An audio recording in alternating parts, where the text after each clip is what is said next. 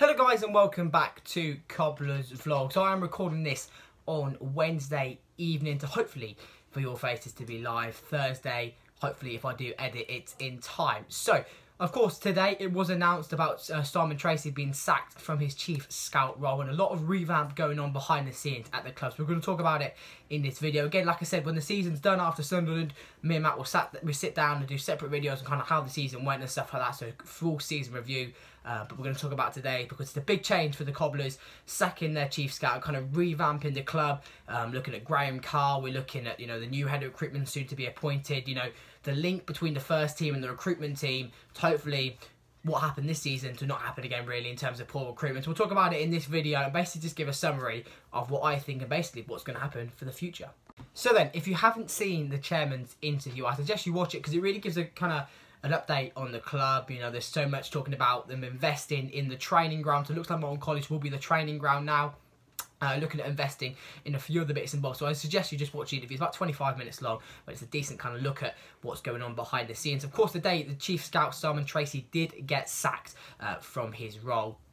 There was kind of talk about maybe the recruitment not being good this season. It really hasn't. We lost a lot of key players in the summer. And big change, and some of them haven't really stepped to the plate. We signed a lot of kind of League 2 conference players and hoped they would step up to League 1, and they just haven't. We lost Charlie Good, okay, fair play, because we were never going to keep hold of him, but we lost Fidane Oliver and replaced him with Joe Nuttall. That kind of balance, and recruitment's been really poor this season. Like I said, me and Matt will talk about it come the end of the season more in depth, but of course, Simon Tracey did leave, and they're basically kind of creating a new model at the Cobblers, which will involve Ian Sampson, Graham Carr, the manager, the new head of recruitment, James Whiting, and of course, Kelvin Thomas as well, in terms of the recruitment body, which hopefully does seem the better way of doing it. I think Simon Tracey did okay in terms of recruitment. I think last season, he would have done fantastically well in terms of recruitment. This season, not so good. And I think it's important that the manager gets a say in it as well. I don't think it's I think it's unfair if the manager doesn't get a say in it. At the end of the day, he is the manager and he's taking charge. And I think the recruitment wasn't good enough this season in terms of like losing key players. The way Keith Cole likes players, hoof football and stuff like that, and we didn't have the hoofball football players really for it.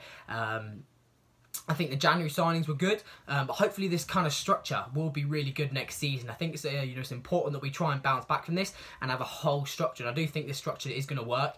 We're looking at club legends really, but having that balance as well with the manager. So whether John Brady gets the job or someone else gets it, it's about having that connection with them and kind of deciding together. And if we do go back up, it's about kind of trying to keep them players, but also trying to recruit as well stronger to stay in League 1, because that's what we are at the moment. We're always that yo-yo team. We get up, we go down, we get up, we go down kind of thing. So we need to try and stay in League 1. Of course, that's the main aim. But I do like this idea about this structural change at the club.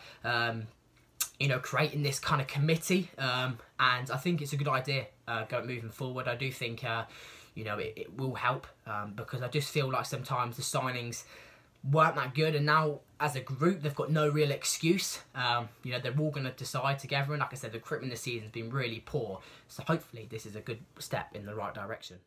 So of course a lot of things depend on the the playing style. We saw Keith Cole being a Route 1 kind of player, manager, sorry. We saw John Brady kind of playing a fullback and playing a lot different to a hoof and ball.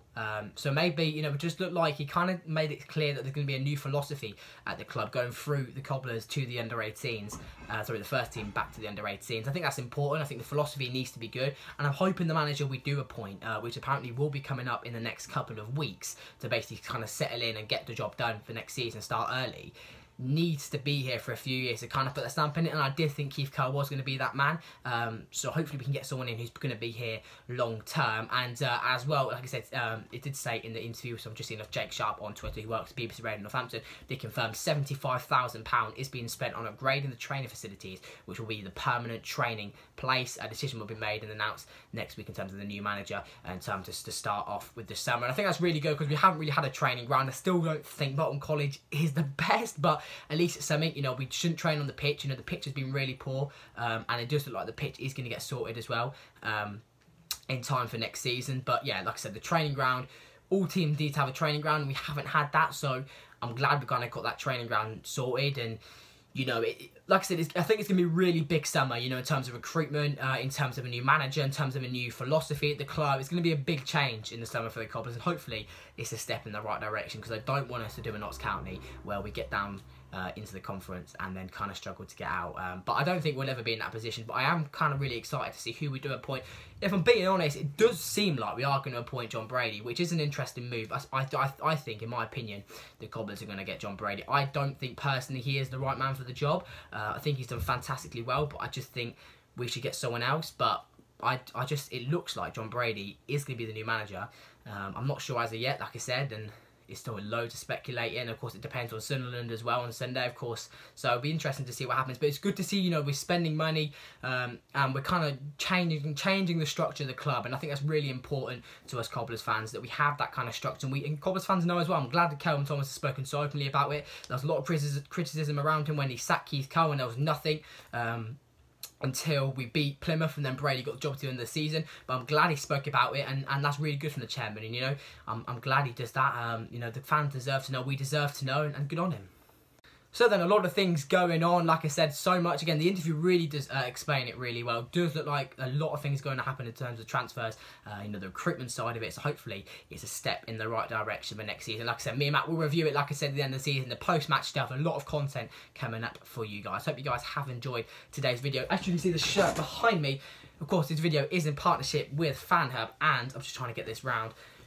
They did send me a shirt, lovely shirt, FanHub. So again, if you are interested in signing up to the app, all the links will be in the description below. Like I said, if you keep an eye out on our Twitter, because there's a massive queue at the moment. Me and Matt get exclusive codes as well. So keep an eye out for that as well. Again, a massive thank you to all our patrons: Adam Page, Luke NTFC, Jason Rodhouse, and Mike Fuller. You guys are absolute legends for supporting the channel. If you are interested in supporting the channel, all the links will be in the description below. So much going on. Like I said, you'll have your review against Sunderland on Sunday. I sadly can't do the review, so Matt is going to do the review. And like I said, so much content looking back at the season coming over, and we might get a few fans on as well. So again, until next time, guys, stay safe and see you later. Bye bye.